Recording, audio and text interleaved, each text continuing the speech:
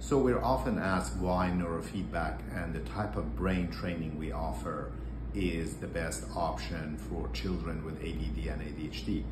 A lot of parents are uncomfortable with putting their children on stimulant medication because of the side effects and because of the fact that medication doesn't actually teach the brain any new skills. And at best, it can mask the symptoms.